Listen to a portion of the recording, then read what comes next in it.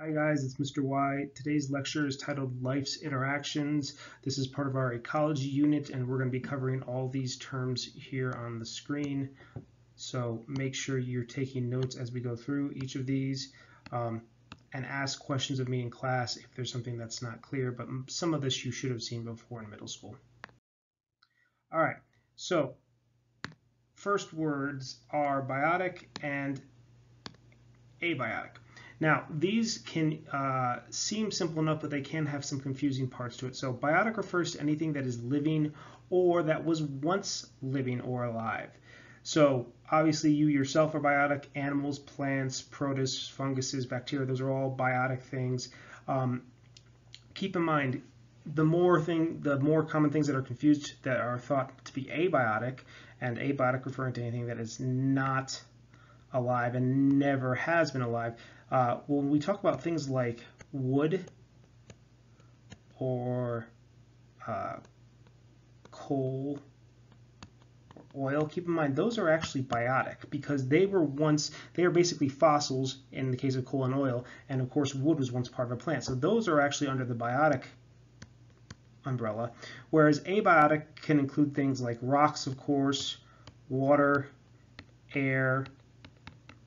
Rocks here for clarification, but those are abiotic things that have never been alive, never will be alive, and it depends on what type of fossil you're talking about. You know, if it's coal and oil, that's obviously a fossil fuel, but if you're talking about like petrified remains, probably going to spell this wrong, that's actually abiotic because the minerals have replaced and just taken the shape of an organism. They're not actually what was part of the organism. So the fossils can be a bit confusing on this, and some other things can be, but usually most people understand the basics of biotic and abiotic already. So our next word is the term niche or niche. There's really no correct way of saying it one way or the other. It's how and where a species uses all the methods at its disposal to help it to survive and reproduce, how it meets all of its needs for food, shelter, and all its interactions with the biotic and abiotic parts of its habitat. And there's a few interesting things. People are generally, pretty presumptuous of the term niche, but there's a bit of a trick to it. A niche is very specific for each creature in an ecosystem. That's to say, suppose, for an example, that I'm thinking about an animal, and let's see if you can guess what it is. The animal I'm thinking about is of something with a very specific diet. It eats lots of green leafy leaves. It eats deciduous leaves. That is to say, it only eats these leaves. It doesn't eat, for the most part, any other type of meat. It's arboreal, meaning that it lives in trees. Its digestion is very, very slow, such that it sleeps most of its life away, and it spends most of its time in trees. Now, you could be thinking actually about one of two different animals. You could be thinking, of course, about koalas, who are arboreal, eat very specific leaves, eucalyptus leaves, and nothing else, and sleep most of their time because their digestion is slow. Or you could, of course, also be thinking about the sloths here. So you have two possible answers for my little riddle, and you'll notice that what I was describing was how the creature survives, but those characteristics actually fit two different animals. The difference between them is that they are in two different parts of the world. Koalas being in Australia, and of course sloths being in South America. This is what we represent by niche. It's a very specific use of all a species' capabilities, but it's also in a specific time and in a specific location. So add this little part to your definition for the term niche as well. Two or more species cannot occupy the same niche, the same general position in an ecosystem at the same time or in the same location. Otherwise, there's going to be too heavy competition leading to extinction for one of them. So you'll never find koalas and sloths in the same ecosystem naturally.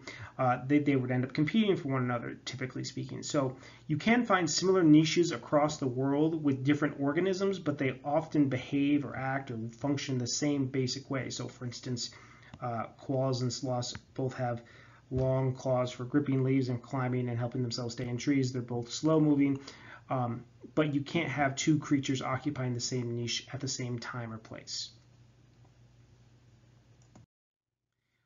Our next one is competition. This should be a fairly familiar one to you. This is when organisms try to use a resource in the same time at the same place, and Usually it's not as intense as two organisms trying to occupy the same exact niche, but you can still, of course, get competition. Now, there's two subtypes of competition. There's intra-specific competition and there's inter-specific competition. And I'm going to give you a quick way to remember the difference between the two. Intra, with the A here, is where you have competition within the same species. So competition, for instance, like these rams or foxes here.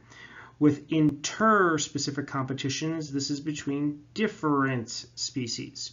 So like these guys here for food, or not sure if these are different species of plants, but those are somewhat different species of plants.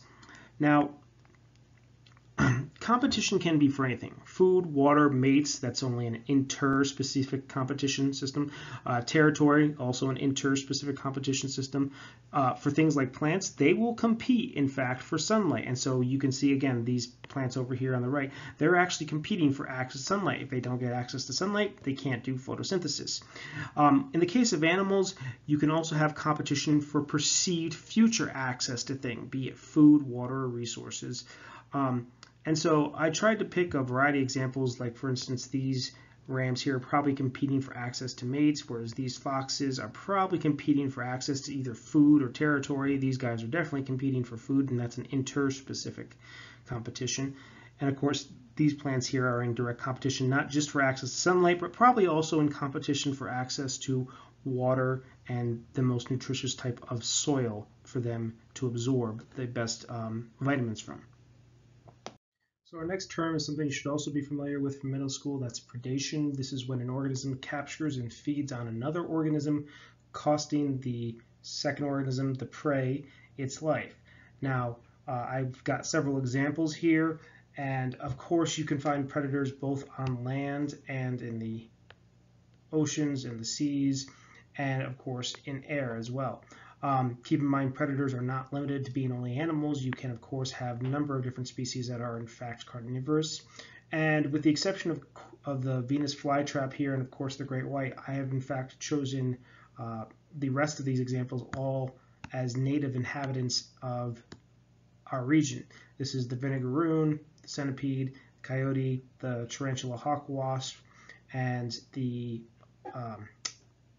mountain lion.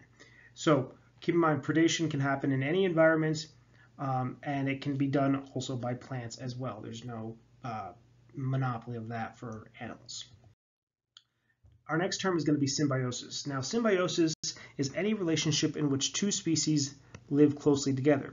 There are three types, and usually when people talk about a specific example of symbiosis, what they're usually describing is this first type, mutualism. We'll get into that next, but there's two other types of symbiosis. There's commensalism and parasitism.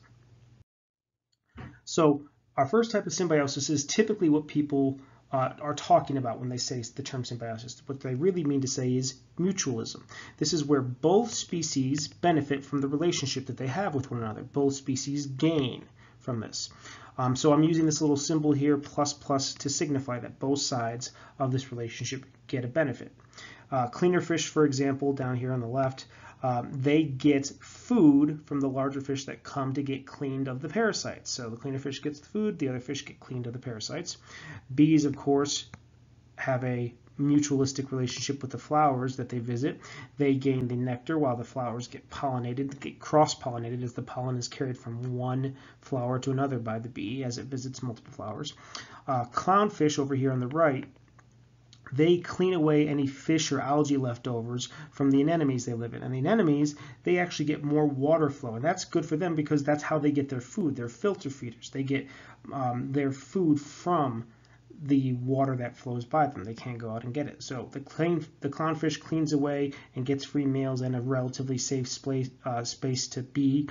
And the anemones get more food from the increased levels of water circulation. Second type of symbiosis is called commensalism. I'm signifying this with a plus and a 0. The reason is this is where one species benefits while the other is not helped, but it's also not harmed. So I'm using 0 here as a neutral symbol. It's not a positive number, it's not a negative number, it's just there. So barnacles on a whale is a good example. Barnacles get, of course, pretty good shelter from living on the back of the largest animal in the world. they don't help the whale, they don't harm the whale either. So the barnacles get all the benefit, the whale is neither helped nor is it harmed. You see this a lot in the plant kingdom where you have lichen or orchids living on larger trees, or moss, for instance, or this growth here. They're not helping the trees that they live on, but they're not harming the trees either. They're just using it as a place to live and grow. So that's commensalism, plus and a neutral zero. Not helped, but not harmed. The last type of symbiosis is parasitism. This is where one species, the parasite, lives on or inside another organism, that's the host, we typically say, and does in fact harm it. So I use the symbols plus and negative. One side benefits, the other side is harmed by this relationship. Heartworms, tapeworms, fleas, ticks, roundworms, hookworms. These are all examples of parasites that will harm the host that they live on or inside. Now, I do want to make a distinction here. Parasites are not predators. That is to say, if the host in a parasitic relationship dies, the parasite is most likely going to die too. So the parasite is not actively trying to kill the host per se. The host might eventually die because of the parasite, but it doesn't usually benefit the parasite to kill the host outright. So there's a difference between parasitism and predation. So if I was to put predation on the scale, where you have a predator-prey relationship, the symbols I would probably use would be, well, obviously the predator in a predation relationship gets a benefit, but the prey is not just harmed, it's just outright killed. So there is a distinction between parasitism and predation, though you can kind of think of them as on the same spectrum.